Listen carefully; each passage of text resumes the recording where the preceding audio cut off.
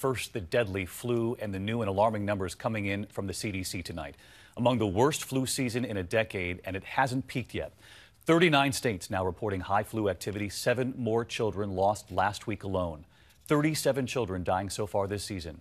But tonight, another age group making news because of how hard this is hitting this year: baby boomers. And what about the caretakers? If you're caring for someone with the flu, should you get Tamiflu as well? Here's ABC's Lindsay Janis tonight. Tonight, 37-year-old mother Carly Ilg-Slavin from Indiana, one of the flu epidemic's latest victims. Her father says she'd been taking care of her husband and children who had the virus when she started feeling sick. My wife called and said, "Get over here right away." They put her in ICU. She's in critical condition. He says she died just 3 days after testing positive for the flu. We all were there standing around her, and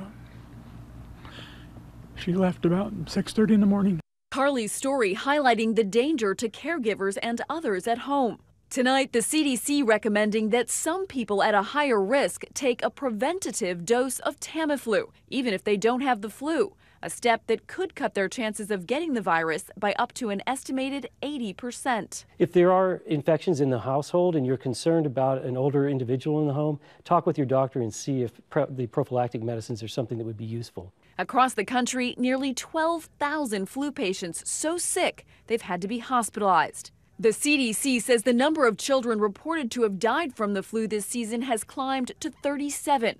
12-year-old Dylan Winnick's family says he had a fever on Monday and died on Tuesday. Shocking. You get a call that he's passed. How the hell does that happen?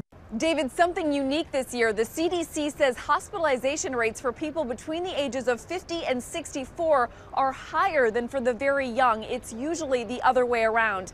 The hardest hit group of people still those 65 and older. David? All right, so seniors, children, and this year the baby boomers too. Lindsay, our thanks to you. And about that point you heard from Lindsay, they're caretakers caring for loved ones with the flu. Should they be taking Tamiflu as well? Let's dig into this with Dr. Ashton. Jen's here tonight. And Jen, I know that your daughter has the flu at home. We wish her a speedy recovery along with everyone at home dealing with this. But this notion about Tamiflu, you were mentioning that you were on it. Obviously, you're a doctor. It's easier to get. But it's really important for people to consider this at home. Exactly. And I also treat pregnant women. But in general, the vulnerable high-risk groups that should consider Tamiflu as a prophylactic measure to reduce their risk of getting sick if they've had direct contact.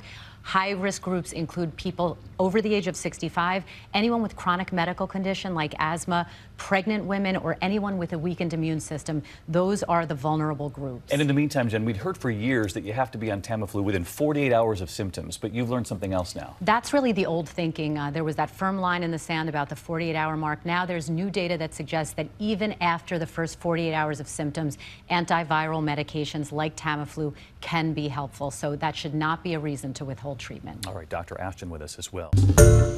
Hi, everyone. George Stephanopoulos here. Thanks for checking out the ABC News YouTube channel. If you'd like to get more videos, show highlights, and watch live event coverage, click on the right over here to subscribe to our channel. And don't forget to download the ABC News app for breaking news alerts. Thanks for watching.